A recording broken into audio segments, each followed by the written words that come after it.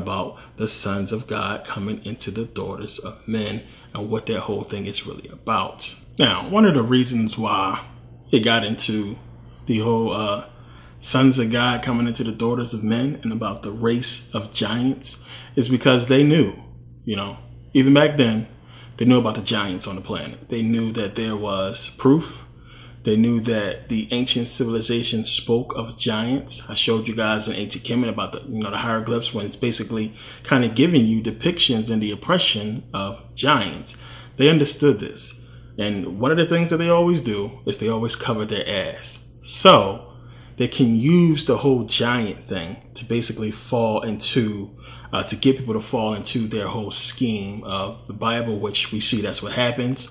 Whenever somebody finds anything pertaining to giants, it always goes to the Nephilim and goes into, the fallen angels or what have you.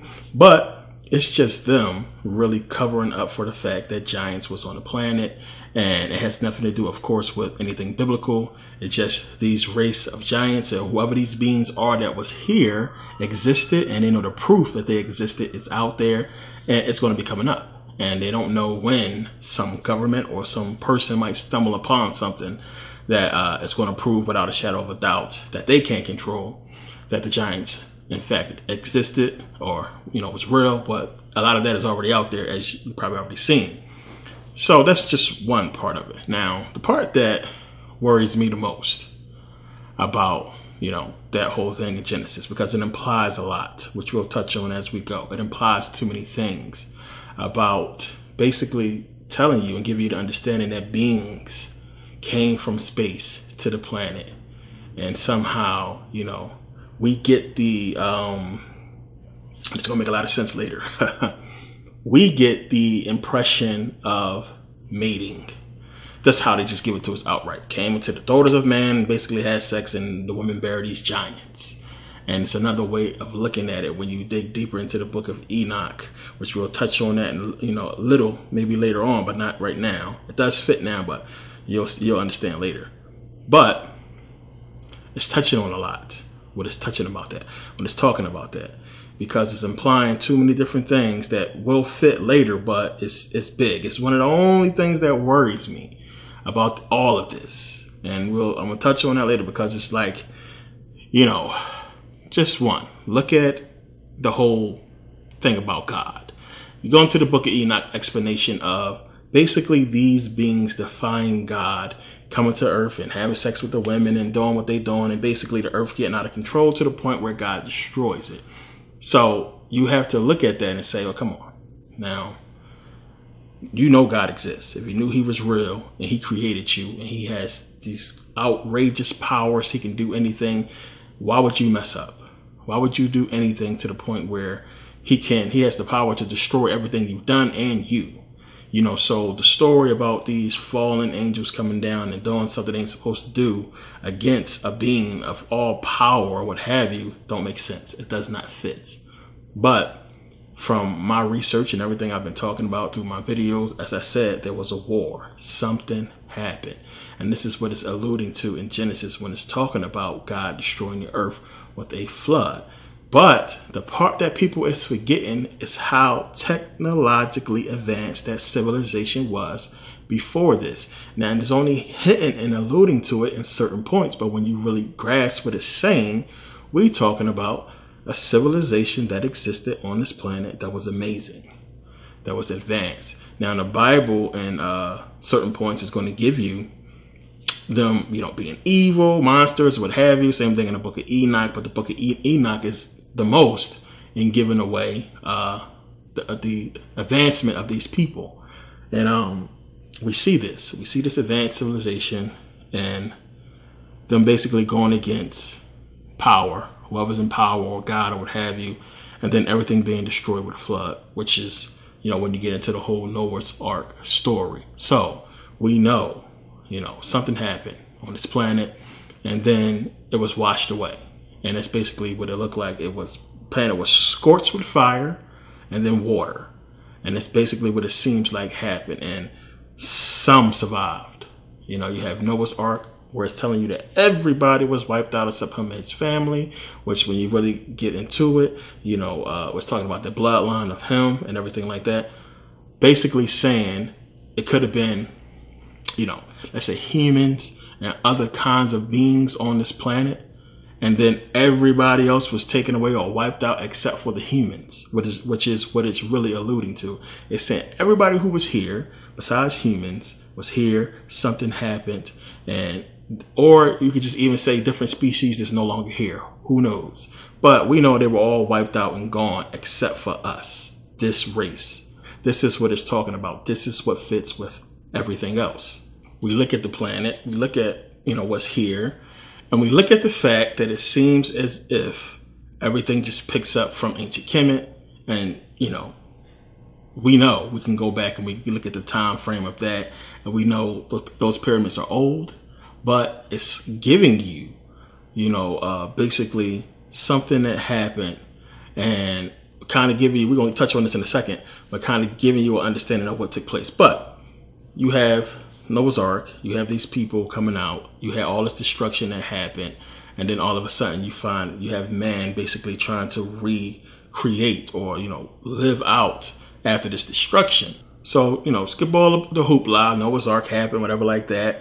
And then, you know, the Bible, according to the Bible, and then you have, you know, the sons of Noah and everything, and them basically going out and multiplying, and the whole story of Ham, Shem, and Japheth, or what have you, and basically alluding to the reestablishment, or man basically reestablishing himself on the planet and going out and spreading and multiplying or what have you. But it's interesting. Skip all the he begot who and he begot him or what have you, and you get to eventually Abraham, so who will become Abraham later on. So you get to Abraham in Genesis, and it just comes out with the story, and eventually it just basically stops. It stops with the genealogy, and it gives you Genesis 11, 1 through 9, which I talked about a few times, where you had man basically reestablishing himself. So when it's talking about in Genesis about, you know, man being of one speech, it's really getting into man after the flood, reestablishing civilization and being one, and everything is fine and well and good. This is after the whatever happened, and it's sort of alluding to a little bit some of the things that it's talking about.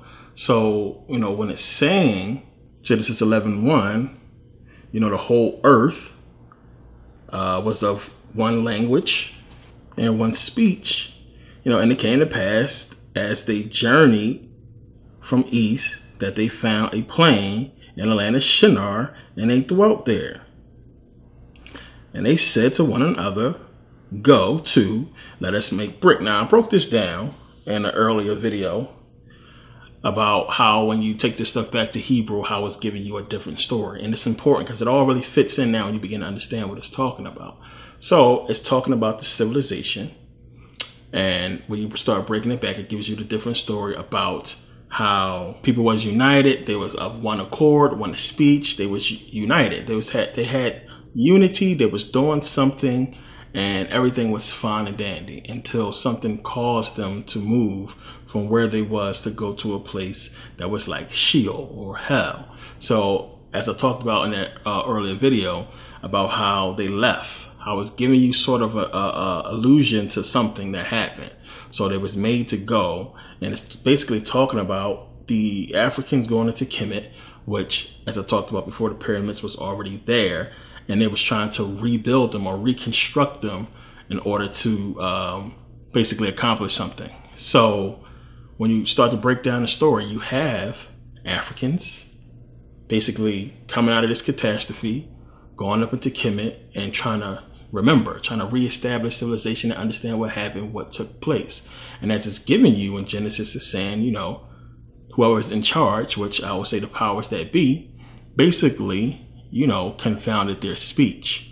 But what's interesting is, you know, when it's talking about, as I said, make brick, when you break it down, it means be white. So the word for brick is Laban, and Laban means be white. doesn't really seem like much on the surface until you understand that when you start getting into the story and get into the Tower of Babel, and it's talking about how the Lord came down to see the tower in the city in which the children of men, had built. So you have basically this God, or the powers that be, whoever it's talking about, coming to see what they was doing. And this all goes and fits into the book of Enoch, because we're talking about the Tower of Babel. We're talking about the children of the so-called fallen angels supposed to came down and been doing all this stuff in the book of Enoch. But when you understand on the surface what it's saying, it's talking about men, Africans, doing something, recreating, to me, from my research, recreating the pyramids, trying to rebuild and figure out the past, and basically get off this planet, in my understanding. We'll touch on this later. But then when you get into the biblical understanding of how they're trying to switch it up, because they're taking that story and giving you this being, because they did this, or because they was trying to do this somehow being the reason why, they had to be stopped, or they had to send in the white man to basically infiltrate and change all this. As I said, when you start reading through the story and you start deciphering it and switching it back to Hebrew, it's talking about, let us go down there and infiltrate them and, confound their speech or what have you. So it's giving you that. But again, this going into the book of Enoch. And when you start getting into the book of Enoch, coming right out of the Noah's Ark story, we understand, when Noah was born, it's white. And, to everybody else, that's so what? But when you read in the story, it's giving you clear as day that his parents was black, clearly, or else they wouldn't be so shocked. So when you go into the book of Enoch, let me just read this. It's saying, after a time, my son Methuselah took a wife for his son Lamech. She became pregnant by him and brought forth a child, the flesh of which was white as snow and red as a rose.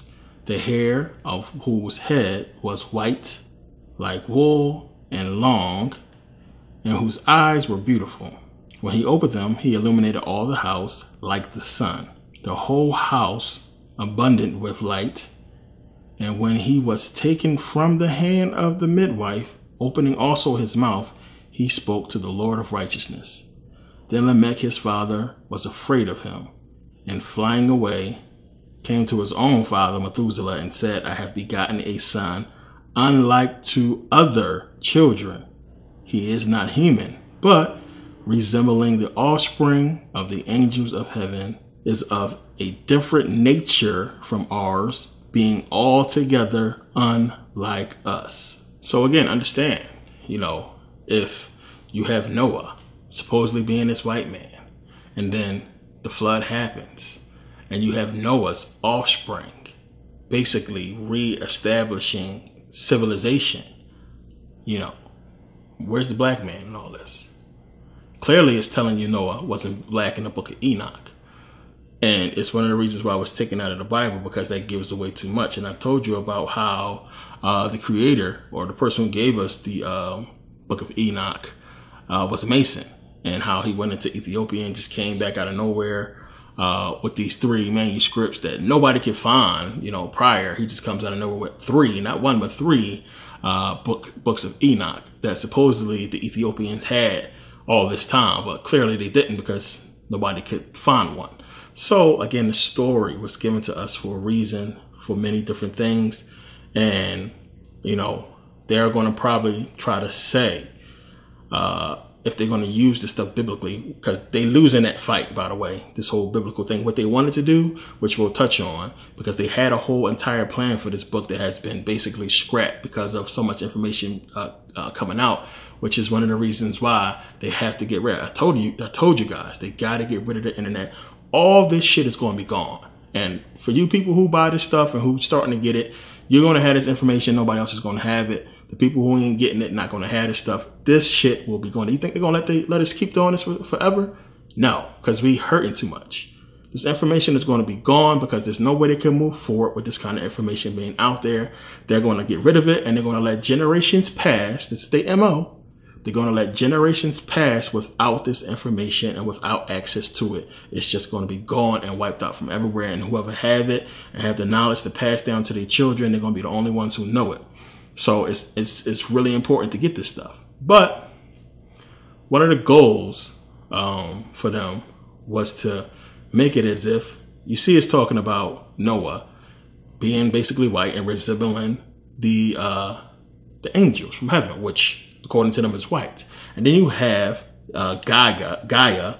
You have people like them and other people trying to give you these extraterrestrial white-looking beings to try to give you the connection with the fallen angels and how they looked.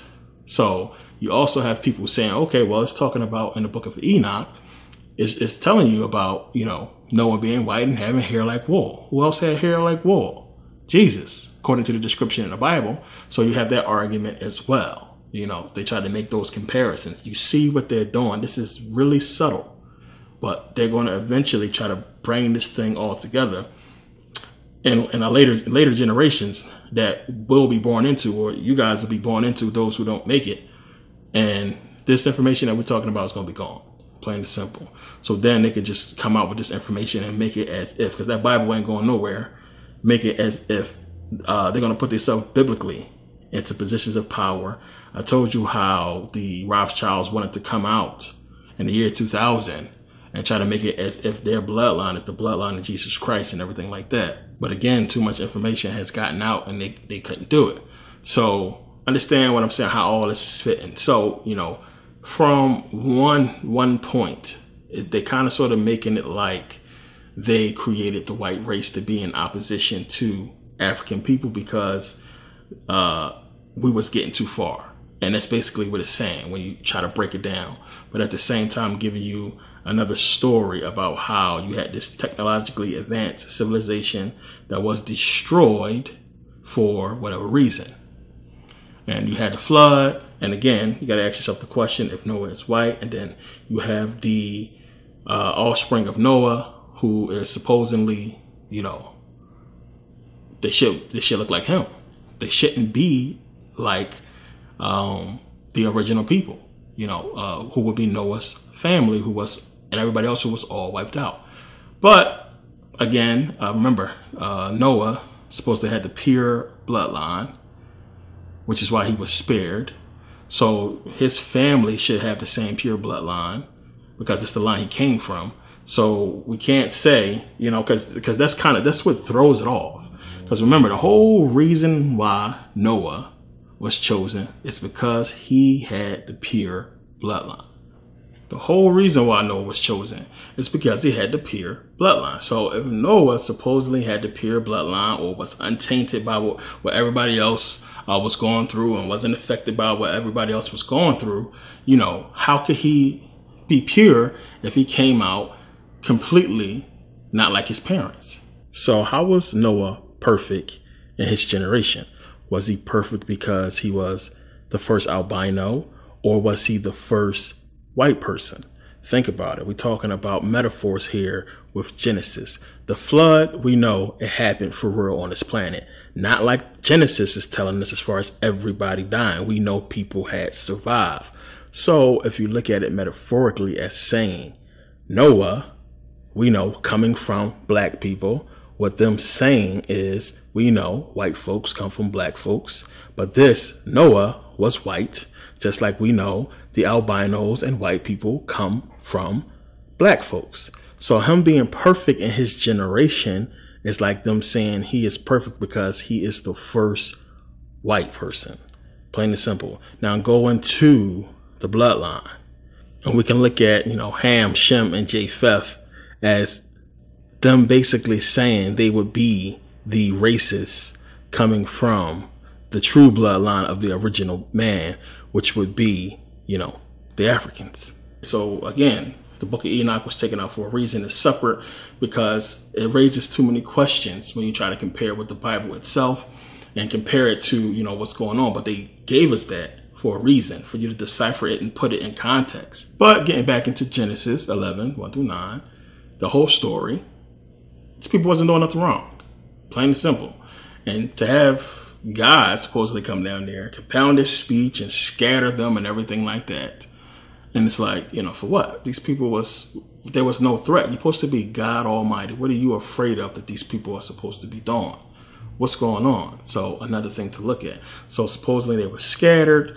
And when you get back into the Bible, next thing you know, of course, we're talking about Abraham. And he will eventually, go where? So just think about everything that's happening now. You have the creation of man, right? You have civilization on a planet that's advanced, being wiped out and destroyed. You have civilization regaining strength and coming together and doing whatever. And then you have Abraham. You have this whole story of him. The first place this dude goes, supposedly, according to the Bible, he goes into the land of Canaan.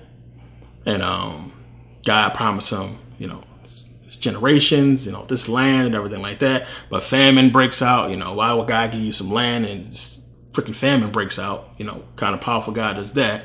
But where does this dude go? Egypt. So the whole story of Abraham going into Egypt, bringing his wife, and him telling his wife, hey, I'm gonna tell everybody that you're my sister because I don't want them to kill me over you. I want to go there and they be like, well, damn, your wife fine as hell. We can kill you and take her. So I'm gonna say you my sister. And then the Pharaoh wanted her, and then plagues fell on Egypt because God was pissed that his wife was with the Pharaoh. And then Pharaoh was like, yo, take your wife. Why you tell us it was your sister? Take her and get out of here. And they left with all this gold and cattle and everything like that. But it's giving you that connection with Kemet early in Genesis. A lot of people don't understand that. It's not just, we get into Exodus that we get into Kemet. Early in Genesis, we get into Kemet. So it gives you that connection. It's talking about later on, when we get towards the end, how the new Pharaoh did not know Abraham and had that connection and understand who he was. So he's seen him as a threat. These people are going to take over everything. We got to get rid of these people. These people are a threat straight up. And, the whole enslavement supposedly ensued. So again, one of the things we can find the suspect in the Bible anyway is how they give us a Pharaoh of Egypt. We're talking about how great and unbelievable Egypt was. And then the Bible being this book that's supposedly giving us this information and knowledge does not go into Kemet, does not go deeper into who these pharaohs was, how the civilization of Kemet was established, not even the building of the pyramids or mentioning the pyramids, which is weird. And then also, we don't get no full understanding of Hebrews as far as the beginning. So we can go from what they're telling us now about, Abraham and Isaac, Jacob, whatever like that, the tribes and everything. But we get the first mention of Hebrew in Genesis 14:13. We don't get the first mention of Jew until 2 Kings 6:16. Now, also using numerology, we can get the numbers 13 and 9 from both those numbers, with 14:13 given us when you add it together. You get 1 and 4, which will give you 5, and you get 1, give you 6, plus 3, give you 9. Then with 2 Kings, you do multiplication. You get 6 times 1 is 6, and 6 times 6 is 36. 3 and 6 is 9. In both cases, you get a 6 and a 3 to give us 9, but also with the 2 Kings, if you add 6 plus 6, it'll give you 13. So this is going to come up a lot with these numbers, as we'll touch on as we go, and why they are important and why they are in many different places, as you'll see. I'm going to try to get through all of them if possible. But we know it's not talking about no Hebrews, no origin story of the Egyptians, not really getting into it. Just all of a sudden in Genesis 14:13 is talking about Abraham, the Hebrew. And then he would eventually go into Egypt again, another story with Egypt and his wife, and him taking the maid as a wife, or, getting her pregnant and everything like that, that whole story. So we have a whole nother story in Kemet. You have these stories that they're talking about in the Bible that the Egyptians are not talking about themselves, and them again trying to interject themselves into ancient Kemet before everything happened and trying to make that comparison. But again, the first civilization is attaching itself onto its ancient Egypt, which is why when we come out of when you leave, when Genesis is ending off, it's ending off with them in Kemet going into the book of Exodus. But what Genesis is giving us, again, the creation story of us, how we came about, how we came into existence, and giving us in parable the destruction of the civilization that predates us. Now, we're going to come back into Genesis as we go along, and we'll do that with other books of the Bible as well, as we'll go back and touch on previous verses to make the point in these later verses. But with Genesis, it's straightforward. It's giving us the creation of us, the fact that something happened on this planet, basically the creation of the white man. We're going to get back into that whole book of Enoch thing. I don't want you to think I forgot about it. It's just don't go yet. But you have to, again, we can't leave it out. We can't discount what it's telling us about the sons of God coming into the daughters of man and what that whole thing is really about. So it's giving you everything that basically took place that we don't know, that we don't have any real proof of, just they alluding to what happened before, the rise of the dynasties of ancient Kemet, which would eventually arise. And it seems like civilization began with them. So Genesis is giving us this story. And then we get into Exodus, which is giving us another false story with parables. But all of it is going to eventually lead us to the fall of Egypt, parabolized, of course, and the rise of their power, which is basically what it's talking about.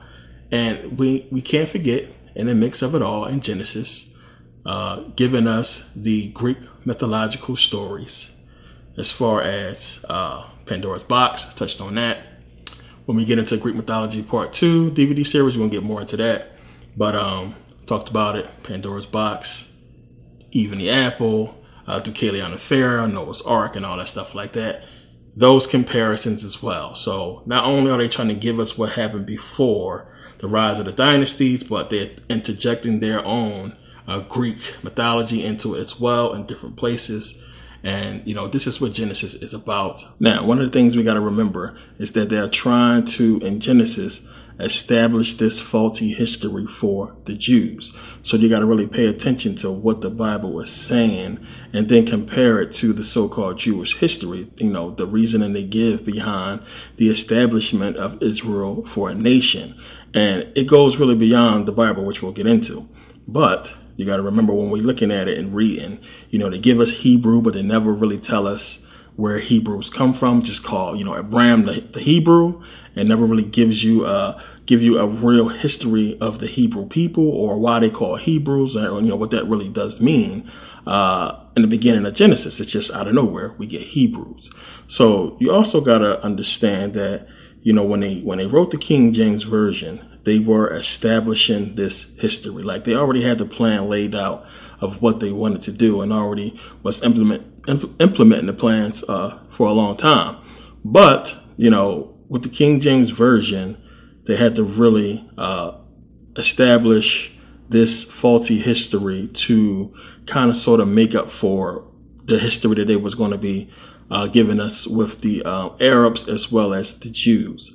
So one of the things you'll see, and a lot of people understand this already, is when you have Abraham being basically promised Israel in the Bible, his seed, his generations, his offsprings, or what have you, is going to be promised Israel and everything like that. So what a lot of people don't realize is Abraham comes from Mesopotamia, which is basically Iraq. So a lot of people don't understand the whole entire conflict between the Arabs and the Jews as far as the whole Israel-Palestine thing. So in Genesis, it really starts to set the tone for that when you start to understand. So when you go and you read here, Genesis chapter 24, it says, "And Abraham was old and well stricken in age, and the Lord had blessed Abraham in all things. And Abraham said unto his eldest servant of his house, that ruled over all that he had, Put, I pray thee, thy hand under my thigh, and I will make thee swear by the Lord, the God of heaven and the God of the earth, that thou shalt not take a wife unto my son of the daughters of the Canaanites, among whom I dwell." So we know the Canaanites, we know about Canaan, we understand, Abraham going into Canaan, and Canaan being Israel. So he's telling his servant not to take any wives for my son from Israel. But he says for him to go, basically here, he says, but thou shalt go unto my country and to my kindred, and take a wife unto my son Isaac. And the servant said unto him, peradventure, the woman will not be willing to follow me unto the land. So skip here. It says here, verse 10, and the servant took 10 camels of the camels of his master and departed, for all the goods of his master were in his hand. And he arose and went to Mesopotamia unto the city of Nahor. So it's one of the biggest issues in the Bible that people do not understand. Even in the beginning, when you talk about where the establishment, where the birthplace, we're talking about the ancestors, the beginning for the Jewish or the Hebrews starts with Abraham. It starts with Abraham. So Abraham coming from Mesopotamia, not Israel. So what is so important about Israel? Now, again, when we go here and read in Genesis, and this is Genesis chapter 11, verse 31, and Terah took Abram, his son, and Lot, the son of Haran, his son's son, and Sarah, his daughter-in-law, his son Abram's wife, and they went forth with them from Ur of the Chaldees, which Ur is in Iraq or Mesopotamia, to go into the land of Canaan, and they came into Haran and dwelt there.